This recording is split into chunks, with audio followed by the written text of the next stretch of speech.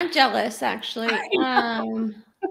Looking back, Olivia, like, do you feel like salivary testing is a part of you now as a provider? Like, if you were to leave, if they didn't have salivary testing or wouldn't implement it, it'd be a deal breaker at this point?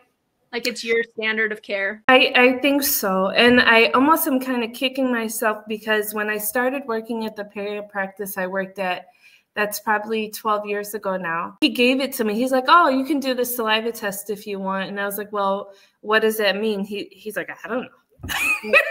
And so because he didn't really give me any information, I never did anything with it. Yeah. And so I'm like, man, I wish I had really pursued it back then because I could have had a better standard of care all these years. But what you don't know, you don't know. And now I know. And I'm sure it's going to continue to grow and get better the more data that they have, even with doing saliva testing.